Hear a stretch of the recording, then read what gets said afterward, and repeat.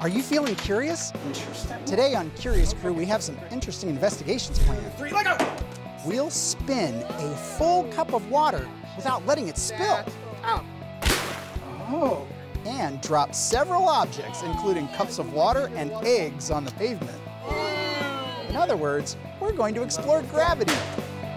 Production of Curious Crew is made possible in part by a grant from Michigan STEM Partnership, providing strategic support for the effectiveness and sustainability of STEM education.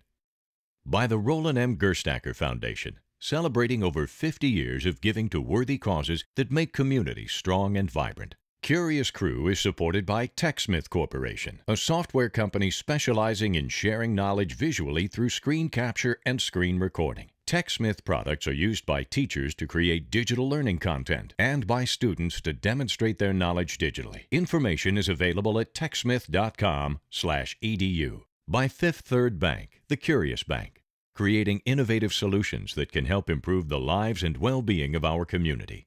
Information about Fifth Third Bank at 53.com. Additional support is provided by Impression 5 Science Center, an interactive space for families to play, create, and challenge their understanding of science.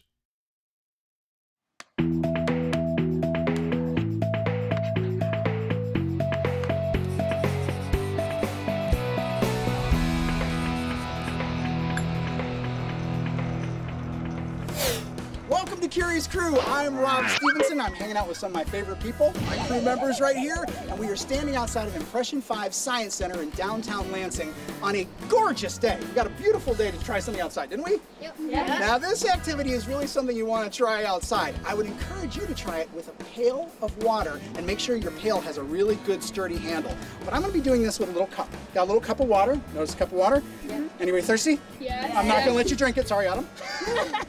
I am going to place this cup of water right on my little platform. Now my little platform has 3 little strings that go up to a little washer, then goes up to this little button. And you're going to see why in just a minute, why we need to do this outside. At the beginning of every show, I like to start with a little discrepant event. Because a discrepant event stimulates Curiosity! That's what it stimulates. And you'll see why in just a minute. I'm going to take a step forward, and you guys keep a close eye on the cup and the water. I'm going to do something that seems a little foolish. I'm going to swing this back and forth, and notice it is not spilling. Now, I'm going to try to get some momentum going, and I'm going to go all the way around in a big 360. Whoa! And check that out. It is so cool. You got to stick around so we can figure out how this works. But see if one of my crew members can figure out what we're going to be talking about today. If I were to drop this cup, what would happen, you guys? It would fall, hit the ground, spill, make a mess, something falling. What do you think we're going to be talking about today? Gravity! Gravity is what we're talking about. Stick around. You'll get to see how this works.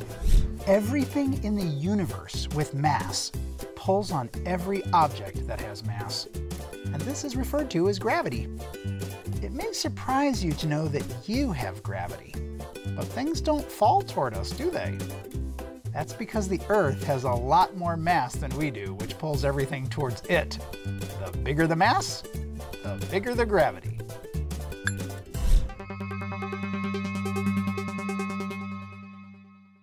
So when you're talking about gravity, we talk about things falling down, right? Of course we do. Now I've got a book. This is a special book. This book is designed to fall down on the floor. And this book is called Everything You Ever Wondered About Gravity But Were Afraid to Ask, aka What Goes Up Must Come Down, and it's written by Am I Heavy? Okay, now you'll notice if I let go of this book, what happens? That's what happens, it falls down, correct? Okay, now what would happen if I asked Rosie to let go of this piece of paper and let it fall down? What happens? We get a little flutter action going on, don't we? Okay, so here's an interesting little test. I'm going to ask you to hold the book. I'm going to ask you to hold this really interesting bookmark, and I'm going to ask you to hold a piece of paper. And I want you to get real tight together and hold it about the same height off the ground, and we're going to let them go on the count of 3. Are you ready? 1, 2, 3, let go! Okay, now did that do what you thought it was going to happen? What did you think was going to happen? No, kind of, yes, no. Did you think the book was going to hit first or no? You did. Okay, pick them up, pick them up, pick them up, pick them up. We got to try this again because most people will agree that the paper's going to go slower. Why? It's lighter. It's lighter, okay. Any other ideas? Drop yours one more time, Rosie, and I want you to think, what's slowing it down? The air is slowing it down, right? Air is slowing that down. Now, this is where it gets interesting. Do you know I can actually drop this bookmark and this book at the same speed? Can you hold this for just 1 second? Now, if I were to hold them like this and let them go, we've seen that it appears as though Liam's book goes a little bit faster. But watch closely. I'm just going to place the bookmark right on top. Just right on top. Watch what happens to the bookmark. It travels right with the book. In fact, if I put it underneath, it'll travel right with the book. Now, you might be thinking, okay, it's pushing the air out of the way. That makes sense. But let's grab this piece of paper and let's change its shape. Let's make it so it can't catch so much air. Okay? And now let's see what happens when we hold these to the same height and let them both go. Did you notice they travel together? Yeah. Okay, now this is where it gets interesting. We know that what goes up must come down, right? But did you know that everything on Earth is going to be pulled down with the same force, which means things fall at the same speed, even if they're heavy or if they're light. Air sort of gets in the way sometimes, doesn't it? Yeah, and slows things down. You know, it's kind of funny. If we were on the moon and there's no air, I could drop a feather and a hammer from the same height, and the feather would hit the ground at the same time as the hammer. Isn't that crazy? Amazing thing about gravity, everything is pulled down with the same force, and it is an equal rate of speed. One more time. 1, 2, 3, let her go. Woohoo! What goes up must come down, right? That's it. It seems strange that things fall at the same speed. But because we have air on Earth, lighter things, like a piece of paper, fall more gently. In 1971, an astronaut, while on the moon, dropped a hammer and a feather, and they fell at the same speed. With no air on the moon to slow down the feather, we could see that gravity pulls things down at the same rate, no matter how heavy they are.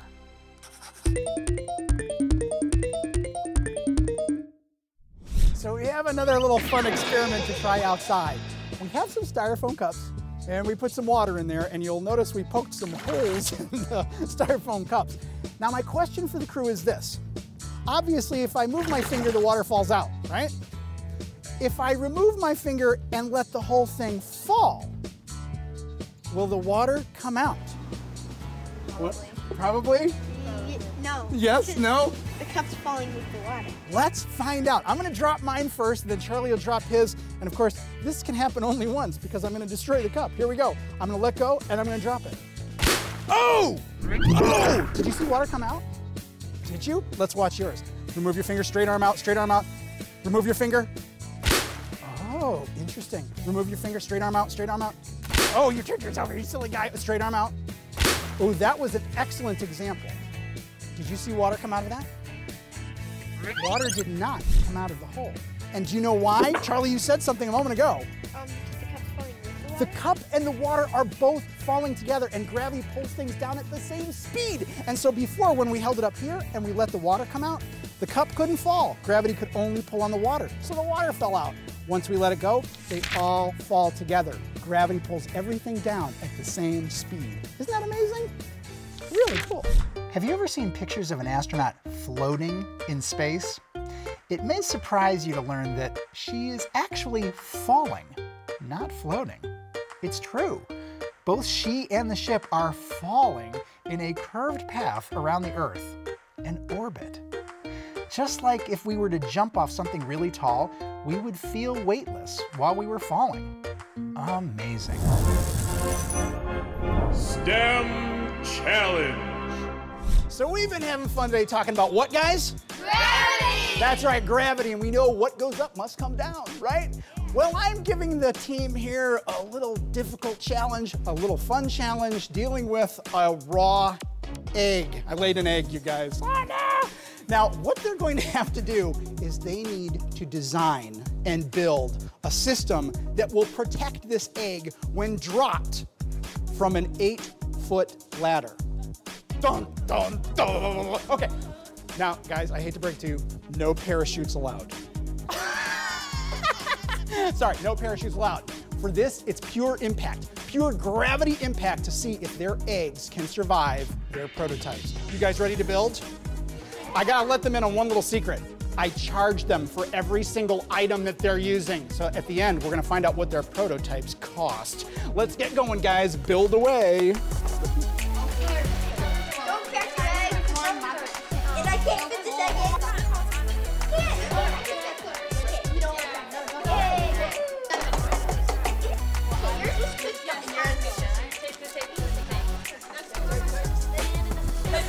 yours was quick. This is a fun family challenge. Try having family members design protective devices for an egg and then drop them out in the driveway. Now, try to predict which of the crew's designs may survive the fall. Do they have something in common? And what other materials could help absorb the shock of the impact? If you don't have an egg, you can always substitute it with a small water balloon in your experiment. Good luck.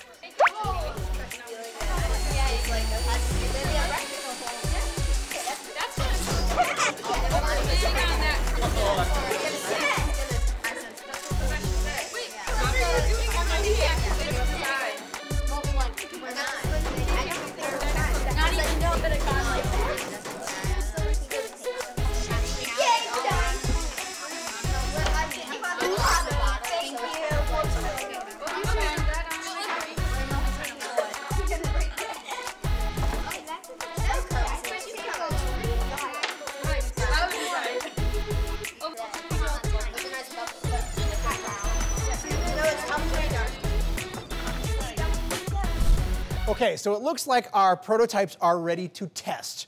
We're gonna be going outside. I'm gonna climb up on an 8-foot ladder. We're gonna drop off each one of these and see how they do. Now, the interesting thing is, every item that the kids used in their prototype today, I charged you for, didn't I?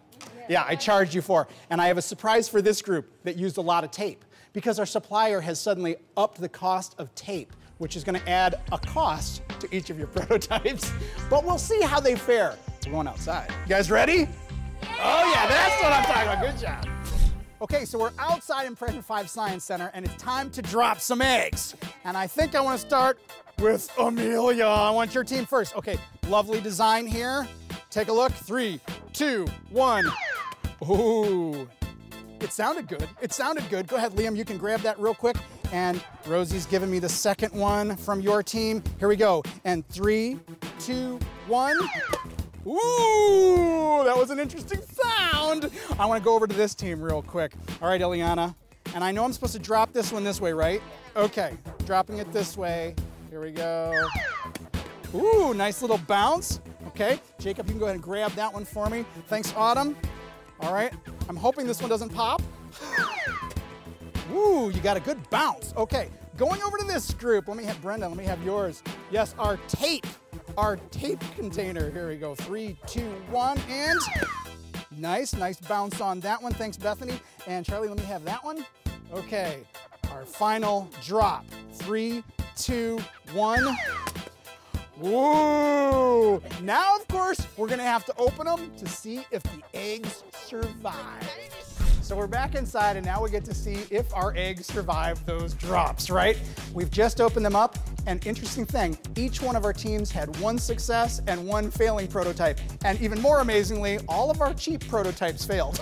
So let's take a look at our expensive prototypes. We're gonna start over here with this group, and show us your expensive prototype that worked.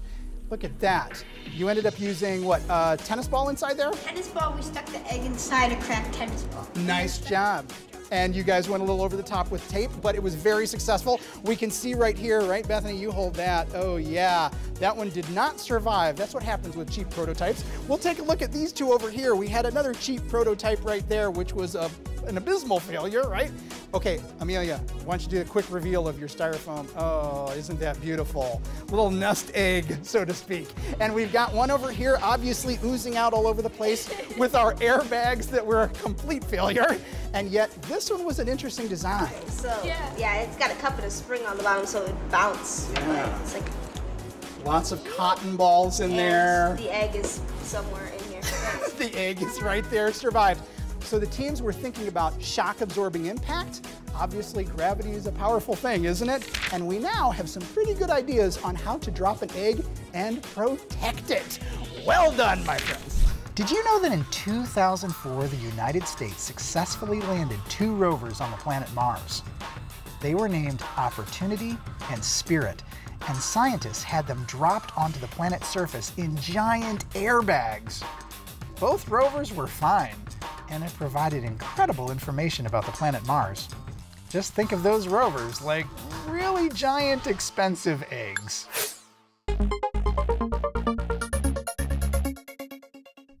So we have a pretty interesting way to demonstrate one of the phenomenons about gravity, right? We have string here, and what did I tie on there, guys? What do you see? Washers. Washers, that's right. And 3 of these strings, I put the washers equidistantly apart. In fact, each washer is 50 centimeters apart from the one below it or above it. But then you're going to notice I've got these 3 over here. And on these 3 strings, the first difference is 10 centimeters, then it jumps from 30 to 50 to 70 centimeters, and finally 90 centimeters in between. So I got a question for you. If I could ask you to make a sound on what you think it will sound like when we drop the ones that are equidistant, what will it sound like? Even sound. Yeah. Okay. Ting, ting, ting, ting. Just Okay. one after another, just very equal. Equal and rhythmic. Okay. Yeah. And what about this one over here when I drop one of these string? What's that going to sound like? Just random. Ting, ting, ting.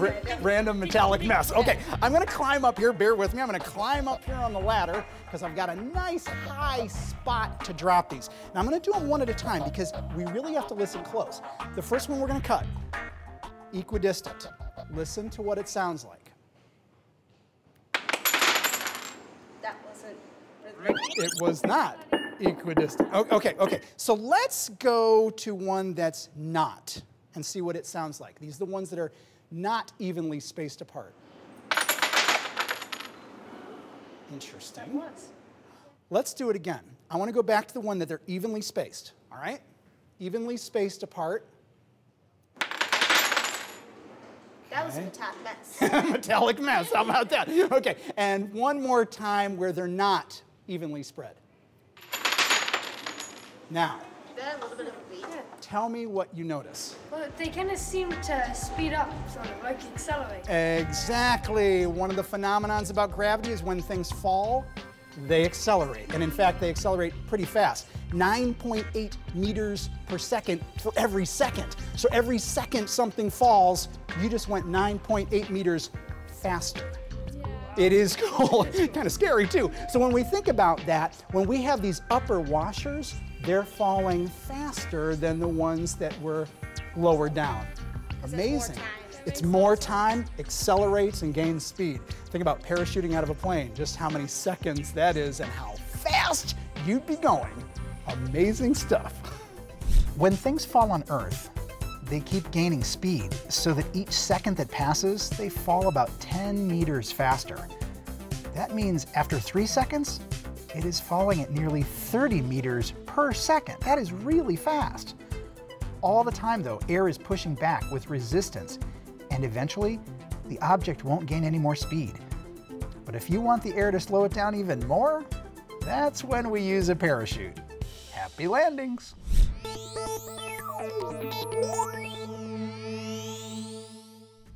So we've been talking about gravity, right? Now, Amelia, do you know how much you weigh? About 85. About 85 pounds. Now that would be on Earth, wouldn't it? Because we're on Earth. The strange thing about weight is that is a measurement of how hard gravity pulls us down. But if we were on a different planet, it pulls down differently. We've been putting some pennies in some cans. Let's go ahead and finish doing that, guys. Let's finish putting the pennies in the cans that we've been prepping here. And what we're going to demonstrate is what a full can of soda would feel like on a different planet. Now, I've got a full can of soda, and most of you probably know what that feels like. Now, what we've done, though, is we've added a different amount of pennies to each one of these other planets, and we even included the moon in this comparison so we could see what it feels like. And let's try this for a second. Actually, you know what? Liam, I want to give you these two. This is Jupiter and Earth. You compare. Whoa. what do you notice there, buddy? Which one? Yeah, by a lot, isn't it? Okay, nice job. Let's let these guys feel this and compare. Now let's think about why. Let's think about why that's so. Well, Jupiter is a bigger planet, right? Yeah. If it's a bigger planet, it's going to pull down harder. Okay, we have to do another comparison because this one just cracks me up. Rosie, can you grab Pluto for just a second? Now, notice Pluto. How many pennies did we put in there, guys? 0. None. We put none in there. We're pretending this is a full can. Rosie, compare those two, and what do you notice? Oh, boy. A full can on Pluto would feel like nothing, right? So your 85 pounds on Earth would not be 85 pounds on Pluto. In fact, you'd probably be down at about 6 pounds, only pulled down. Now that's weird though, because you're still the same size, aren't you? Yeah, our mass doesn't change, but how hard our mass gets pulled down does change. So let's put those down for just 1 second, and I want you guys to be lifting and doing some comparisons yourself. Pick up a couple and see how those compare. Now, when you think about mass and you think about weight, obviously the bigger the planet, the harder we're pulled down. But here's something strange. Jupiter is way more massive than Earth, 318 times more massive than Earth. But fortunately, we don't weigh 318 times more. And that's because Jupiter is so big, it's so far away from the center of the planet to the outside of the planet that it weakens that gravitational pull. So it only feels about 2.5 times bigger. But you know what? Unfortunately, I would weigh about 472 pounds on Jupiter. Now that's kind of scary, isn't it? It's pretty fascinating. Get some pennies, get some cans, and you can start figuring out the differences in how each planet pulls things down. Pretty cool stuff. It seems funny to think that we would weigh different amounts on different planets, even though our mass is the same. So if you weigh 60 pounds on Earth, you would weigh nearly 142 pounds on Jupiter. That is, if we could stand on it. And you would only weigh 4 pounds on Pluto. Just think how high you could jump. Our weight depends on the size and mass of the planet we're standing on. I think Earth is just right. So now we get to discover how our cool discrepant event works, right? All day we've been dropping things and talking about gravity, right? It's too much fun. Okay, but when we started the show, of course, we put this cup on here and it didn't fall off, even though we know it should. And we were talking about some forces. Jacob, what was that force called? Centripetal force. Centripetal force is exactly right. Now, centripetal force, that's what keeps us in the solar system, the Earth going around the sun, the moon going around the Earth. Now let's explain it a little bit further. When we swing this back and forth, we know that cup is being pulled down to the Earth, right? But I also have the string that's pulling it back towards my hand. And that force is going to be a little stronger than the pound of force that's being pulled down by the Earth. And we're going to create our own false gravity. And when we do that, the cup stays put. Now what would happen, guys, if while I was swinging this, I let go of the string? It would fly off in a straight line. That's called inertia, right? Now suddenly, if our moon, imagine this, if our moon started picking up speed, it could actually slingshot right away from the Earth. Wouldn't that be awful? That'd be terrible. Now we don't want that to happen. So when we have centripetal force, we have a balance of a straight line motion with a falling down gravity action, and we end up with a constant orbit. I created the false gravity with the string, and of course we could see that centripetal force in action. You gotta love it. Isn't that cool? Try this one outside. A pail of water. Make sure it has a really sturdy pail. And then, of course, what would happen if you stop over your head?